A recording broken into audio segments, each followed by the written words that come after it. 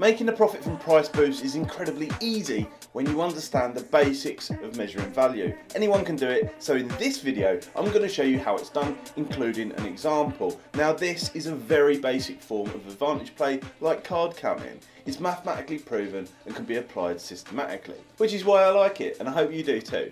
However, the bookies don't, so after a while they will limit boosts for exploiting this loophole. They want you to take risks and lose money to them. I don't, as subscribers will already know from previous videos. Price boosts are a popular marketing tool for betting companies, but there are two different types of price boosts. Price boosts that are a fixed bet chosen by the company, like this one from Skybet, and price boosts that are manually chosen individually by the user, like this boost facility over on Ladbrokes. Both represent opportunity, although individual boosts are typically better for this strategy as you have the freedom of choosing where you place the boost. For an example, I'm showing you a manual boost opportunity on Man Utd and Burnley. You'll see how that plays out in just a second, but the reason that fixed bet price boosts are less appealing is because in most cases, but not all, it's just marketing trickery. It's like a DFS one-time summer sale that then becomes the autumn sale, winter sale and spring sale too.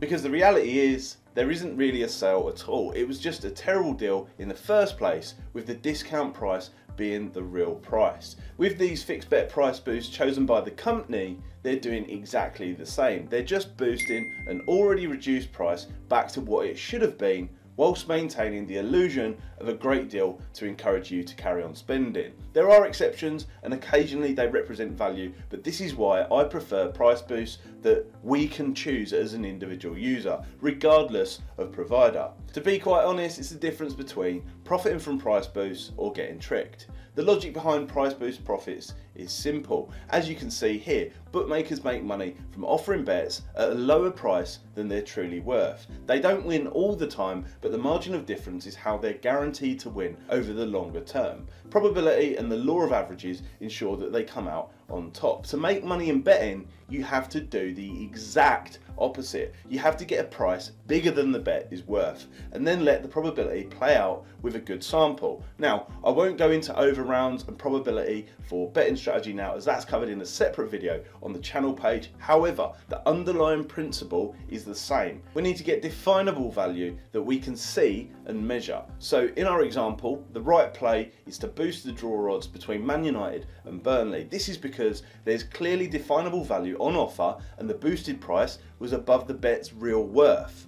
But how did I know the true value of this bet? It's a fair question, and knowing the true value of a bet long before the event is incredibly hard. However, it's mathematically proven that the most efficient pricing occurs at the starting time of a sporting event, and it makes logical sense too, because this is where the most information is available. Pricing adjustments have taken place and the betting market is at its peak activity. It's when hundreds of thousands of people are voting with their money and millions of data points are available too. The wisdom of the crowd is at its most efficient point, which is fortunate for us because it means that you don't have to be Rain Man to calculate the true odds. A2, A2, A2. Just take a look at the betting exchange prices in the final minutes before the start. They'll give you a pretty accurate gauge. It's our best guide. The downside being, they're not such a good guide hours before the start of a match or race due to liquidity, although they will help you identify those false DFS style price boosts if you compare them. I mean, look at this from Skybet.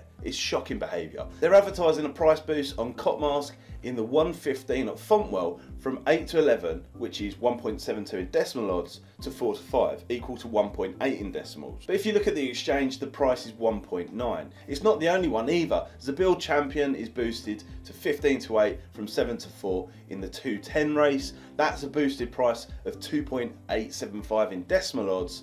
But if we take a look at the exchanges again, it's 2.96, showing his price boost is a complete stitch up. So by comparing the exchange price to your boosted price with a sportsbook, you can pinpoint exactly how much value you are or are not getting.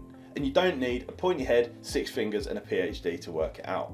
This is how I knew the price was going to be lower than the price boosted bet in the example between United and Burnley. The price with Ladbrokes was 4.3 and the price on Betfair's exchange was 4.2. When you add on that manual price boost, Ladbrokes system enhances the odds, and this is how it's possible to get bigger odds than the bet was truly worth. The price boost is offering the value margin here, but I must warn you, this is only a guaranteed way of winning over the longer term if you continually take the odds and use the price boost effectively. Probability has to play out. There's no point using price boost to lock in some surefire value profit and then throw it away on some pump odds accumulator a little bit later. But that's a topic for another video. In this instance, the bet won, but the match result didn't matter because repeating the process guarantees long-term success. Just like the bookies are if you take their bad odds in the alternate direction. It's simple maths. Now, look, I'm all about finding definable value like this, and there are more profitable ways of doing it. As I demonstrate in this video here,